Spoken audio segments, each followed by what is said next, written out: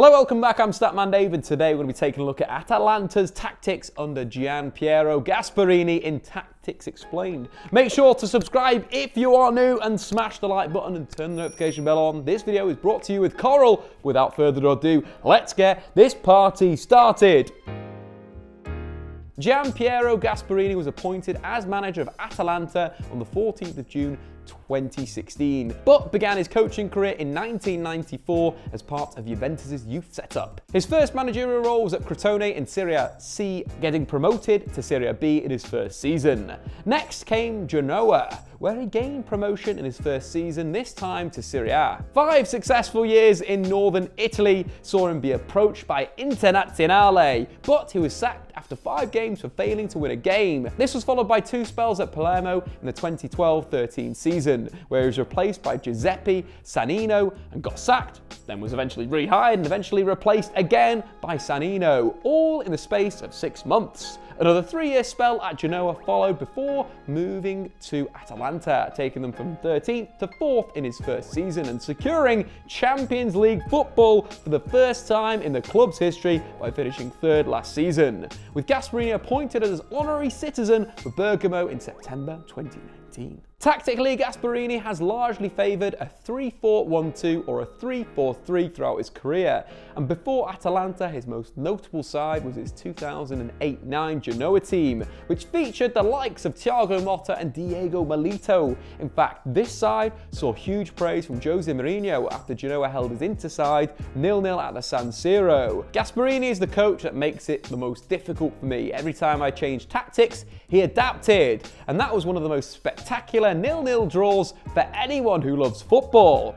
Under Gasperini, Atalanta have largely set up in a 3-4-1-2, but their front 3 are often versatile forwards that can be deployed in a flat 3. But one of the main reasons Gasperini is enjoying his most successful spell as a manager is perhaps he's a little bit more pragmatic than he has been, often shown in his team selection. Most frequently, Gasperini goes with his best front 3, often a flat 3 with Gómez, Iličić off Zapata, but against tougher opposition, he distinctly goes with a 2-1. With an extra midfielder drafted in, usually Mario Pašalić, for extra protection offered up by leaving just 2 players up top for the counter rather than 3. But Atalanta's system is largely based around positional rotation and man-to-man pressing to facilitate both the offense and defensive game. I describe Atalanta more as a modern high-pressing German side than a more traditional deliberate Italian. And you can see this in the number of tackles they attempt per game, which is up there with the best sides in the Champions League this season. Jurgen Klopp famously once said, "No playmaker in the world can be as good as a good counter-pressing situation." And you can see Gasperini agrees with the Liverpool boss. Without the ball, Atalanta defend in a 5-4-1 and deploy a really aggressive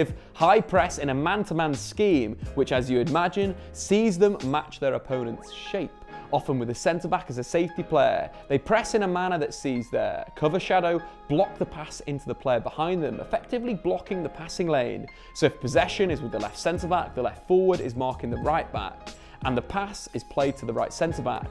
The left forward will press the centre-back whilst cutting the lane to the right back. Whilst this takes longer to press, it allows Atalanta to press effectively, often forcing opponents to kicking long and forcing them to lose possession. Not only do they press when out of possession, but when they also lose it, they look to counter-press aggressively, a lot like Bayern Munich's 2013 Champions League winners. This makes them incredibly dangerous on the counter-attack. They frequently turn the ball over in their medium block near halfway with their aggressive setup. That 3-4-3 we mentioned before transitions to that 5-4-1. Atalanta invite their opponents to play through the middle, then they snap into life in a super man-to-man aggressive scheme.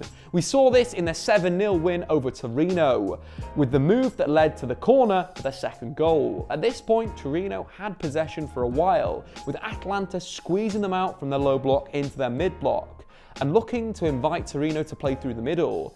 Iličić is in possession, but is being pressured by Darun. Atalanta have their man-to-man scheme set, with all 4 players available that are ready to receive a forward pass, man marked. The Torino man rolls the pressure and then plays forward, but his teammate has Toloi on his back. He tries to evade that pressure but runs into a challenge on his second touch from Freuler, as Atalanta break with a 4v3 created by that man-to-man pressing system.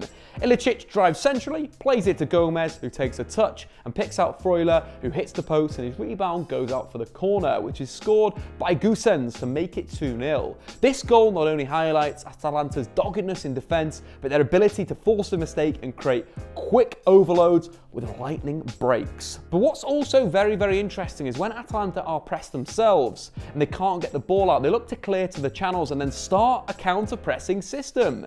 A trend we've seen a lot in modern football. Their commitment to this pressing attitude has made Atalanta such a dangerous team without possession, as a misplaced pass or miscontrolled pass can lead to the Nerazzurri regaining possession before breaking in mass numbers. A goal that really sums Atalanta up in this regard is their opener in the Champions League last 16 first leg against Valencia. Valencia in possession with Daniel Vaz. Vaz plays it centrally to Gómez, who lays it back to Kondogbia. The switch to Gaia is on, but Hateboer moves to intercept. The ball is played and he cuts it out. Two headers see Palomino recover possession. They work it to Gómez wide left, who carries waiting for a run. Hateboer makes it and Gómez shifts it before picking him out to finish. 12 seconds from Atalanta regaining possession from their man-to-man press before the ball is in the back of the net. As Gómez crosses, Atalanta have 5 players in the box and 2 on the edge, 7 players forward for a counter-attack. And this isn't a rare occurrence. Atalanta commit a lot of bodies forward on the break. But let's talk about when they've got the ball. In possession, Atalanta look to build from the back using short, quick combinations.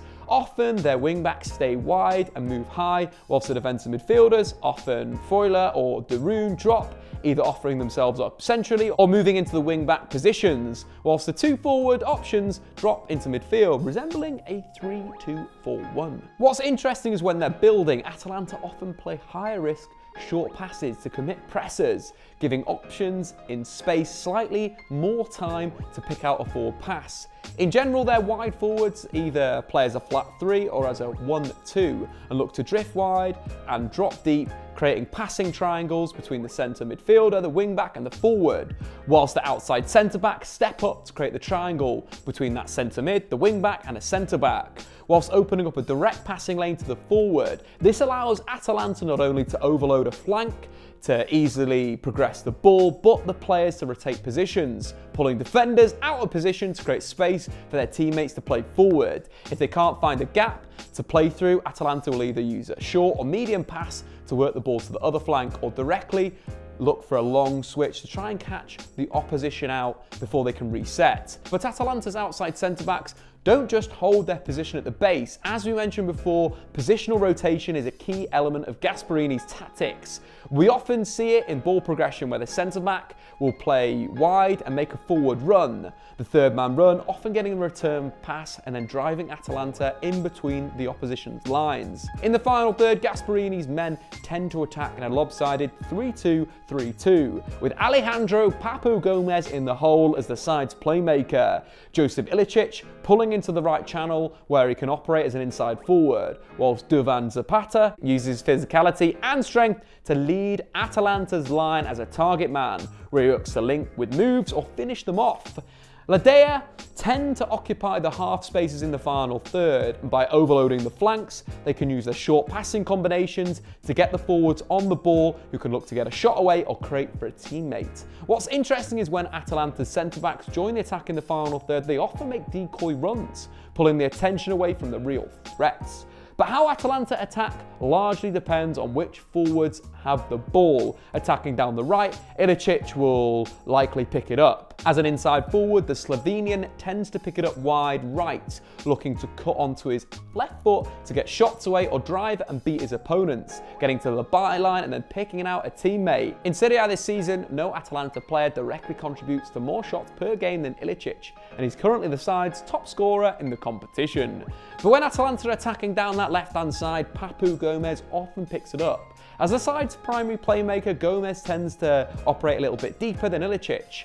He'll still receive wide, but from the starting position, he looks to be a little bit more creative. Either looking to move into the hole, where he can play the ball into the striker's feet to combine with Iličić or to get a shot away, or he'll carry wide before picking out a teammate with a pass or crossing deep to the back post. Papu Gómez's excellent close control and small stature means he's difficult to dispossess when he's jinking and changing directions as he waits for his teammates to make a run before picking them out. He's the heartbeat of Gasperini's Atalanta. In fact, since Gasperini's appointment as Atalanta manager, no player's been directly involved in more goals than Gómez. One of the things that makes Atalanta so dangerous in the final third is the combination between the decision-making of their forwards. Of their usual front three, Gómez and Iličić are 32 and Zapata is 28. The experience they've gathered over the years often sees them making the right decision at the right time, either getting their deliveries away or recycling possession, which somewhat protects Atalanta's high-risk, high-reward system, whilst allowing them to create something out of nothing. A really great example of this is Ilicić's third goal against Torino,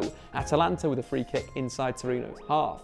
Freuler gives it to Gómez, who waits before popping it through to Zapata in space. The Colombian holds off the pressure, lays it back for Gómez to pick out Iličić to get his hat-trick. A great goal that comes from very little, but uses the front three's intelligence to link up with great effect, requiring just 9 touches from the trio. What makes Atalanta such an exciting team to watch is their general disregard for protecting their own goal. And when they've got a chance to score, they'll go for it. Across Europe's top 5 leagues, only Bayern Munich and PSG have scored more league goals this season. And no team have taken more shots per game than the Bergamo side. Atalanta are tremendously exciting, and I personally will be keeping a very close eye on Atalanta and Gasperini to see what's next for the pair. But anyway guys, what do you think? Have you been impressed by Gasperini's Atalanta, and how far do you think they'll go in this season's Champions League? Let me know in the poll above and the comments below. I've been Statman Dave, and we will see you next time. Thanks for watching. If you've enjoyed this video, why not check out some more content on the Statman Dave YouTube channel.